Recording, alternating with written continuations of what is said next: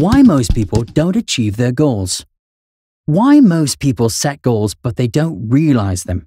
Why New Year resolutions only last a few days or weeks. Why do some people fail to stick to their decisions and goals and later invent excuses to justify their inactions? New findings in neuropsychology pave the way about how our brains are wired and how we are conditioned. Many resolutions fail right from the goal-setting part. Most of our goals fail because we set them consciously, but goals are achieved more subconsciously than consciously. Since most of our behavior is automatic and habitual, they are operated through a subconscious process of conditioned responses.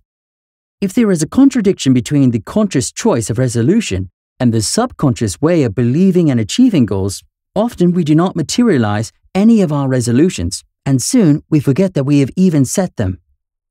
Our brain works in a protective manner, resisting change, and naturally, it is easier to escape responsibilities rather than to take full responsibility for change and progress. Our brain knows that most of our goal realization process involves lifestyle change, habit change, thinking change, intense discipline, delayed gratification, and doing the extra mile, etc. Since our brain is wired to avoid pain and embrace pleasure and rewards, it chooses to embrace the comfort zone rather than the growth zone. In addition, if the fear of failure is strong in the subconscious mind of a goal setter, he will procrastinate action and will make up excuses to avoid further action. Our resolutions and goals are often conceived in the intellectual mind, and we neglect most of our heart's desires. We often settle for what we get rather than what we want. Our heartfelt decisions are stronger because of the emotional connection it has. We tend to achieve anything we strongly feel or deserve rather than what we desire. Moreover, many people think that making resolutions and setting goals is a one-time event. But in reality, it is an ongoing process of rewiring the brain by adapting empowering beliefs over disempowering beliefs. We need to constantly strengthen and grow ourselves to achieve our goals. We need to make powerful emotional resolutions that will wire our brain with enough commitment to pursue and achieve our goals.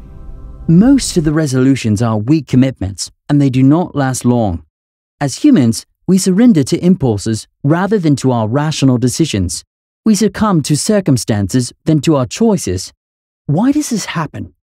According to the latest brain science, subjectivity overrides rationality. We are more subject to our experiences than the rational choices we make. Our emotions override our promises. Therefore, the key to strong decision-making and resolutions is to make decisions that are emotionally wired, so that nothing in this world can derail you from your decisions and plans. Consequently, you will do everything purposefully when emotions are appropriately engaged in the act. You can set inspired goals, goals that will excite you, empower you, gives you the maximum pleasure of achievement, goals that give you the maximum challenge and the pleasure you get from this accomplishment. Strong resolutions are a process of involving emotions into your decision-making process. They give you required fire. According to neuropsychology, what fires together wires together, and its impact lasts longer. Share your goal setting and achieving ideas in the comment section. If you enjoyed this video, give it a like and subscribe.